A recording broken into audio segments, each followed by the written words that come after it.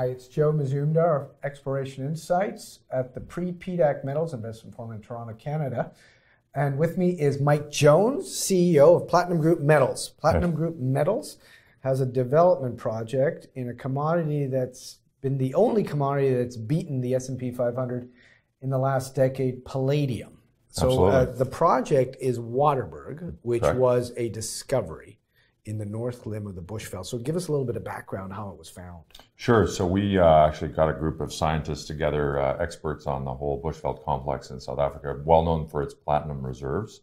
And we asked those scientists for all their ideas. Waterberg was actually ranked number 4. And we had a great team together that actually came up with this targeting.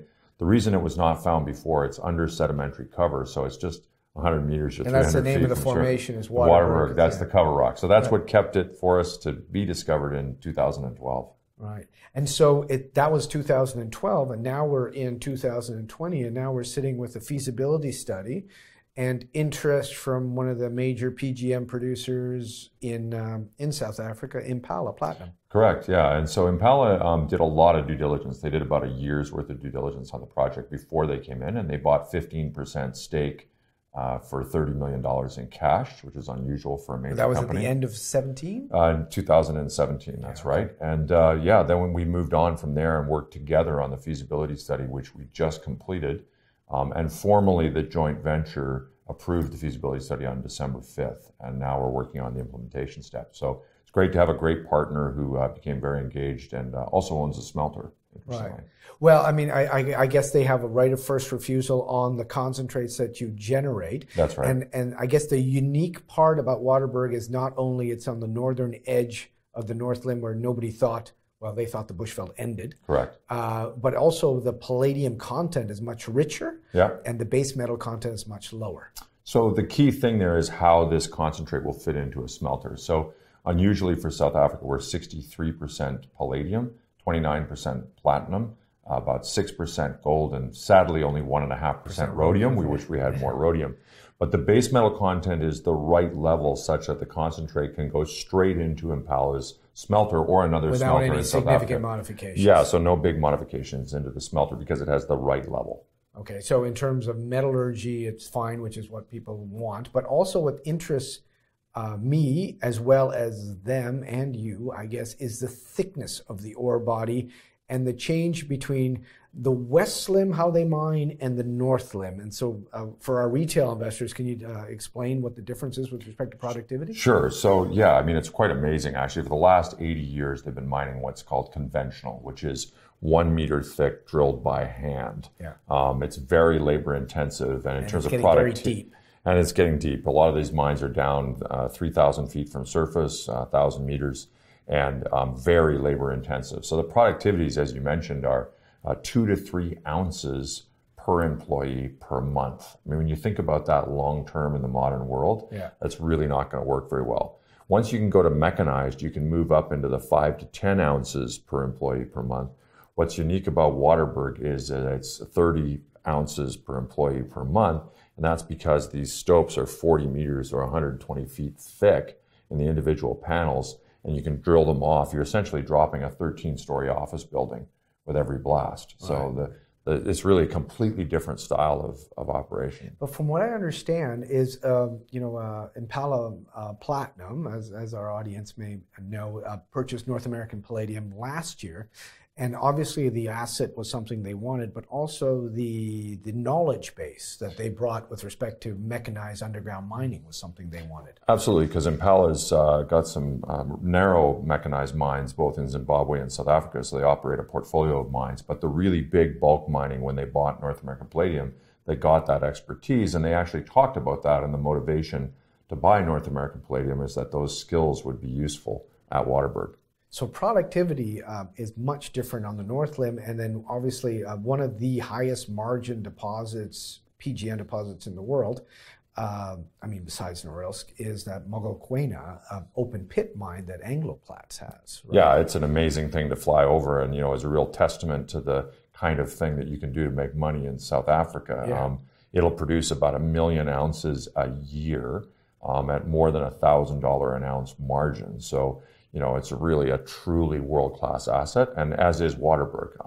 our feasibility study sets the production rate at 420,000 ounces a year, dominated by palladium, which is the right metal. Right, and you know, when people talk about South Africa, they talk about, you know, black empowerment and that, but you've already got that sorted out in terms of your in fact, actually, we're over empowered, as it were, because we empowered at the asset level and supported that particular private company. But we also, at the top level company, the listed company now, our largest shareholder is actually an empowerment fund, and they bought their stock like everybody else, you know, both off the TSX, the NYSE, and in placements, and they're now a 32% shareholder is a fund called HCI in South Africa. And they're a very strong, diversified investor. They have about $70 or $80 million a year in earnings, so they're quite a great backer to have in the company.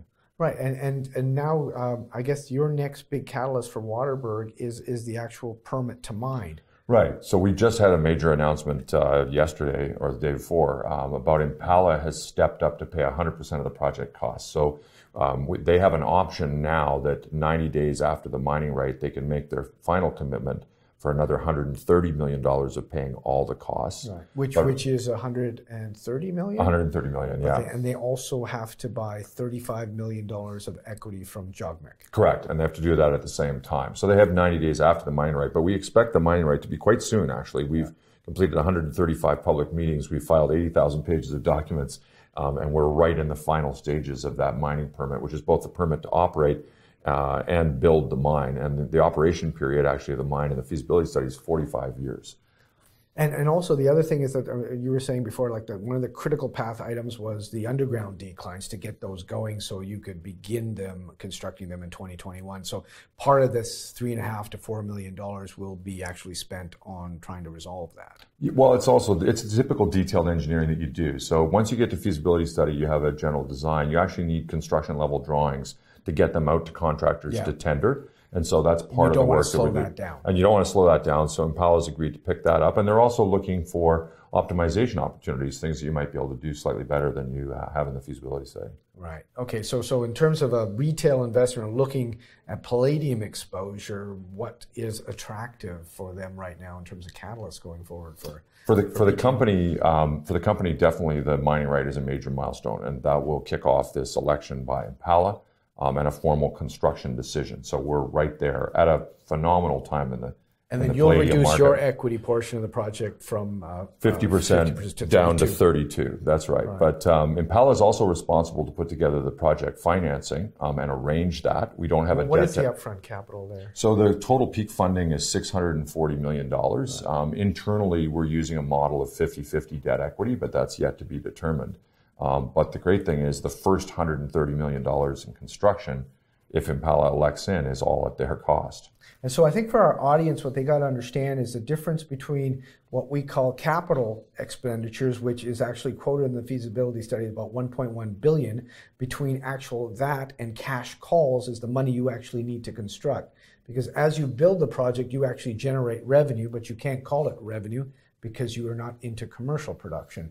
So the need for money versus how much you spend can be two different things. And so when we talk about peak capital, that's the number we're really the word I use is peak funding, which is the bottom of the cash flow curve. So it includes contingencies, includes all the money that you actually need to do it. And as you point out, you're not officially in commercial production until you hit 70% of capacity for several months. But you're still making money. But you're still making money as you do that. So that puts your peak funding ahead of that commercial decision. Right. Okay. So for anybody looking for palladium exposure, there's very few. Palladium. It's hard to get out of Russia and South Africa for PGMs. Absolutely. There are a number of smaller assets. The two most important ones, interestingly, have been bought by South African companies. So Sibanye bought Stillwater for $2 billion in cash. Impala has now bought North American Palladium for $750 million in cash. And the other choice is to invest with Norilsk, which is largely a nickel mine.